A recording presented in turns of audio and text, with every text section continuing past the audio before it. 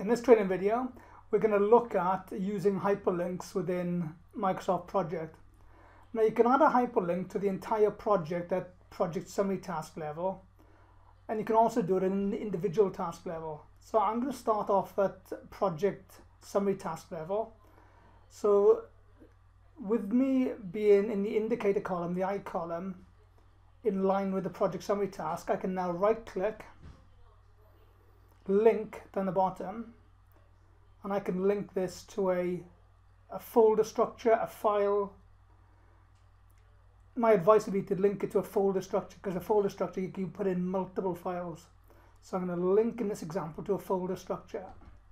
So link, and I've got some just dummy stuff to use. So I'm going to go to my desktop,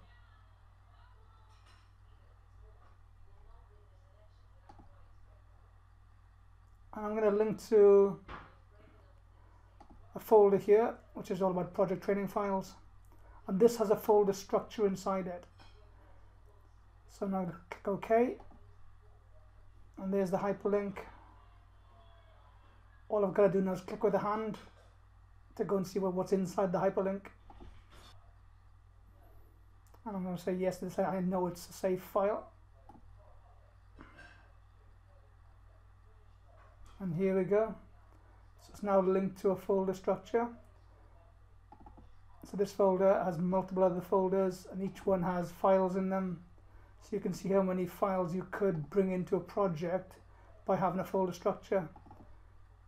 There's more files again. And you can see how many files could be in one project if you needed all of these files, and more again. So now closes that folder structure down. I'm back in project. I now might want to put it at task level. I'm going to put one in at the job shortlisting task. Same idea, right click, link. Again, I'm going to go to an existing file and go to the desktop, and I'm just going to use another dummy file, this time a PDF. Click OK, and there's another link, and I can click on it and click yes because I trust it.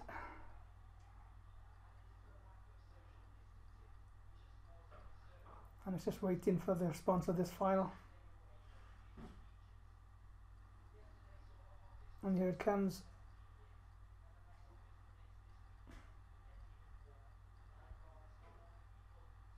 And there's a course outline.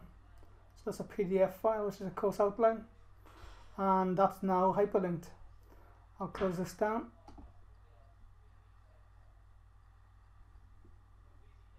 I'm going to get rid of this hyperlink. I can right click on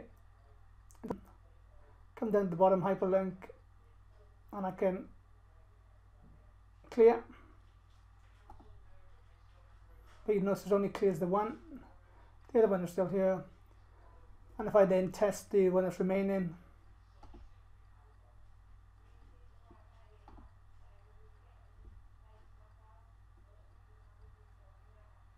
this will now take me back to the folder structure again.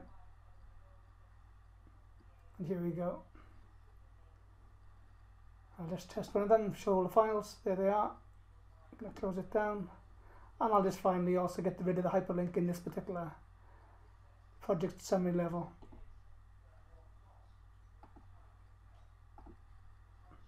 And this now completes the training video on the use of hyperlinks, whereby at the project summary level, we put in a hyperlink for a whole folder structure, which could be useful for lots of documents you need for the project about decision making, minutes. It could be any kind of drawings that are needed for the project.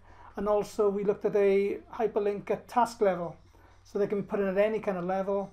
But this completes the training video on the use of hyperlinks, and also how to clear hyperlinks in a project in Microsoft Project. If you enjoyed this video, make sure you like and subscribe to our channel. Hope to see you for the next tutorial, and thanks for watching.